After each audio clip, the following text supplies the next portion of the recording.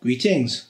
Today we're going to be looking at the Autosaver Electro Shield cathodic protection system for cars. If you want to discuss the ins and outs of whether this is or is not a whole load of snake oil, you can feel free to look in the comments. I'll be putting a link in the video description to another website which discusses some of this stuff. But I'm going to have a look at this one in particular. There are various others on eBay as well. You'll see all sorts of rust protectors, electronic rust protectors on eBay, and they may or may not fall into the same category as these. So in the box, what do we got? I had this for ages, by the way. I bought this years ago. We have a remote anode, the main anode. There was some wax in the thing as well, and a harness to connect them together. And it just plugs in. There's one lead which plugs in to that. The other end plugs in there, and when you give this power, you get some nice flashing lights to indicate that it claims it's doing something. And if you look at these units on the bottom, both of these have this sprung contact to make contact with the car's bodywork. And on the back of the box, we've got all the instructions for how you fit this to your car and supposedly protect it from rust electronically. Before I pop one of these open, let's just see how much power they draw. And with no electrodes connected, it's drawing about 30 milliamps, going up and down, varying slightly as the LEDs come on. If the electrodes are connected, it does go off the scale there, so I'll need to measure on the 10 amp range. So again, you can see we've got 30 milliamps.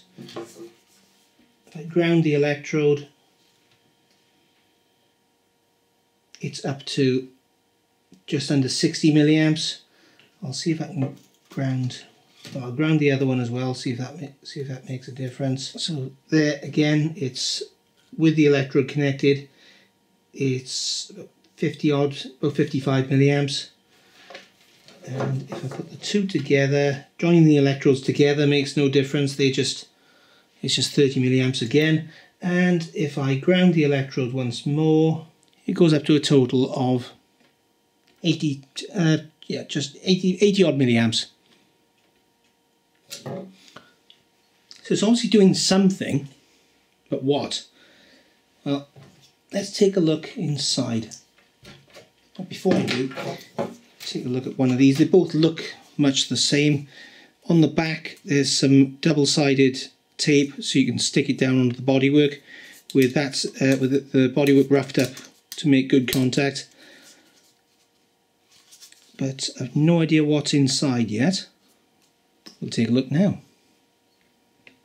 Well, surprisingly, it's not particularly well fastened. There's no... I've just taken the adhesive off the bottom. There's no screws. This just pried off. I don't know how it was fixed.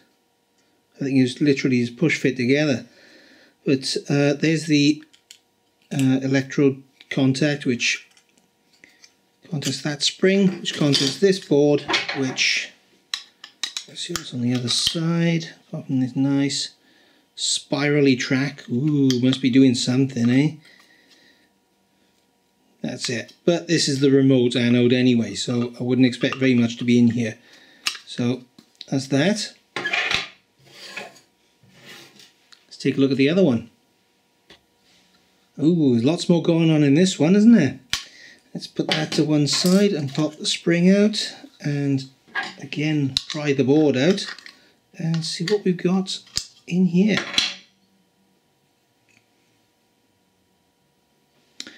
Not very much. There's a chip there which, well, everything's all covered in conformal coating, so it's hard to make out what the chip is. But let's see what this board is. Let's sketch it out. Well, welcome to Snake Oil Central. Now, in the manual, well, if you can call it a manual, on the back of the box, it says that the green power light, will remain on constantly, indicating the unit is energized. And the two red lights will flash, indicating power to the anodes. Well, let's take a look and see what the schematic says. Here we go. I'll take a look over on the right to start with. Over on the right, you can see we've got a 7809 voltage regulator feeding an NE555 timer, which in turn is running both LEDs in series. So the anode 1 and anode 2, they are just flashed by that. And you can see just to the left of that, in between there and the regulator, we've got the power on one as well. You can see I've also marked off, I put that grey bar down the middle of the schematic, because all that's going from one side of the schematic to the other at that point is 12 volts and ground. So those LEDs bear no relation whatsoever to what is going on with the anodes. So already on the back of the box, they are lying through their teeth. They are talking absolute rubbish. But what's driving those anodes? Well, what we've got is a pair of 7805 regulators. What look like transistors on the board are actually 5 volt regulators, and this 9 volt one drives the timer, as already mentioned.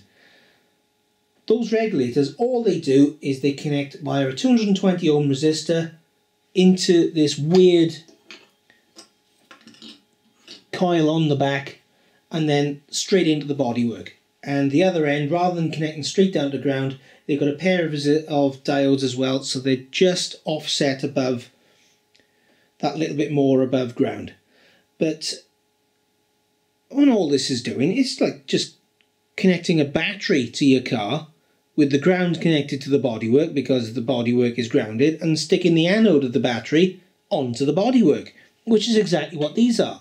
All it's doing is like taking a lantern battery and just jabbing it into your bodywork. It's, well, I'll leave everyone to discuss the ins and outs of how on earth these could actually work on a car. I'll leave that to the comments. Hope someone finds this useful. Obviously, if you want to build one of these, you don't need all of that, or in fact, even you don't need two of these. All you need is those two regulators, those two resistors, maybe a weird and wacky coil on the back, and just jab it straight into the bodywork of your car and hope for the best. Thanks for watching.